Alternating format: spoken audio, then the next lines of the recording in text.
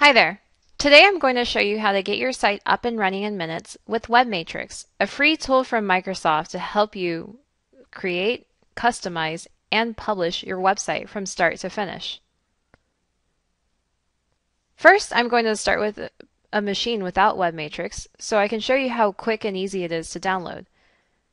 I'm going to go to my blog at bit.ly/lsrp.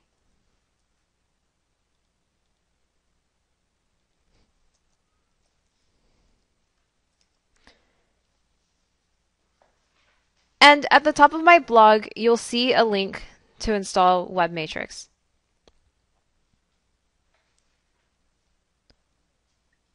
I'm going to try the latest beta so I can show you some cool features such as IntelliSense or automatic code completion.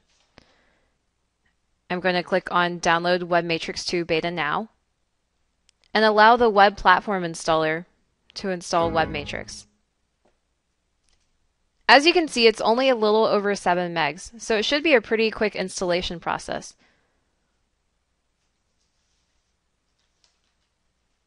Now that I've successfully installed WebMatrix 2 Beta, I'm going to launch it.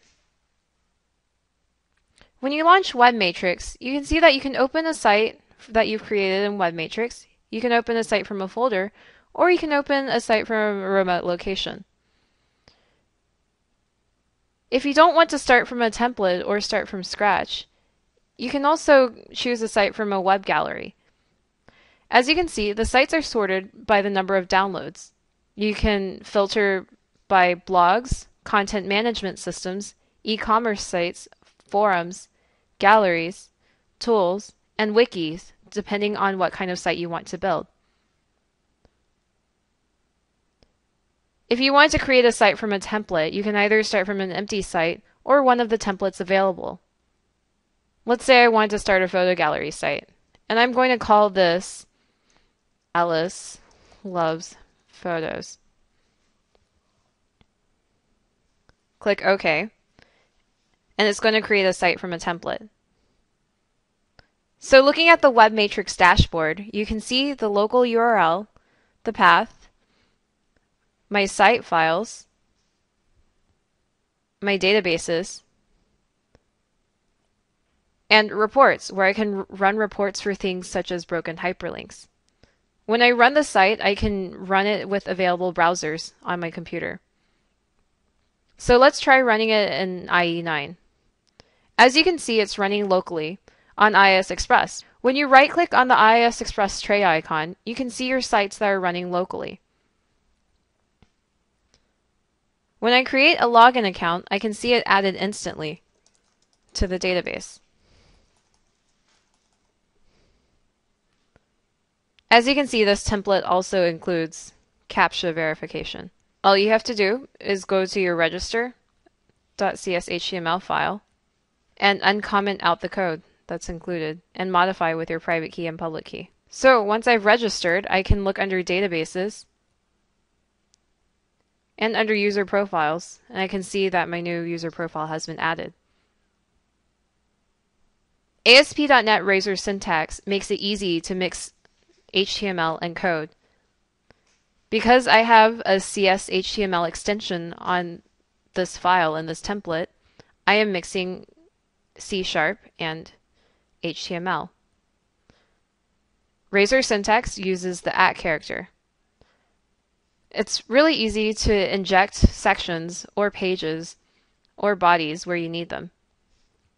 For example, if I wanted to create a separate page footer, all I have to do is create a new file that's a .cshtml.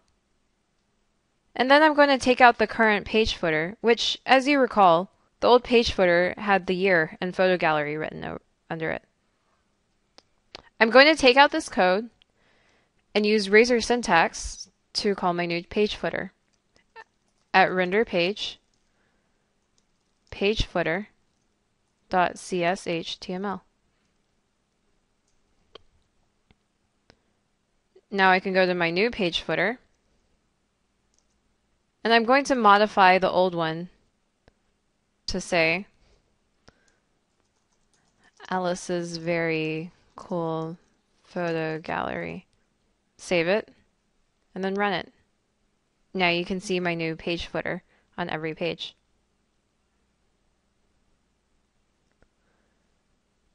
Now let's say I wanted to add a Twitter helper. Let's see how easy it is to do that with the NuGet gallery.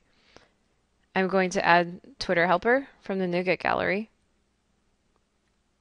install, and accept the end user license agreement. As you can see, under app data packages, the Twitter helper package has been added. But what if I don't really know how to use the Twitter helper? Or what if I don't really know what I can do with it? Well, here's where Razor Syntax and IntelliSense come to the rescue. So I'm going to use my Razor Syntax at Twitter dot, and then IntelliSense kicks in, gives me a list of options, and let's say that I want to add a follow button. But I'm not really sure what the arguments are. So IntelliSense kicks in again, tells me that I need to put a string for my username. So I'm going to add AliceRP. So now I see a follow me on Twitter button, and when I click on it, you'll see that it redirects to my Twitter page. So right now all of this is still running locally. You can tell by the iOS Express tray icon and the URL. So now that we're ready to publish the site, you can see that you can use either the file transfer protocol or the web deploy options. If you don't have a hosting provider, WebMatrix can actually help you find web hosting through partners. Since I happen to have a .NET Host account, I'm going to go to my control panel for .NET Host. .NET Host supports web deploy and makes it easy to publish your WebMatrix sites. I'm going to go to Websites, so I can get all my published settings from my control panel, or with .NETHost.com. I can actually simply go to Web Publishing and download my publishing profile for this website. By saving it somewhere convenient, I can just access it when I need to import my published settings. So I'm going to save it on my desktop, go back to WebMatrix. Rather than entering all my settings manually, I'm going to simply import my published settings. In my desktop, I can see where I saved my AliceRP.com published settings. I can validate a connection and save the settings. Now WebMatrix will test the published compatibility,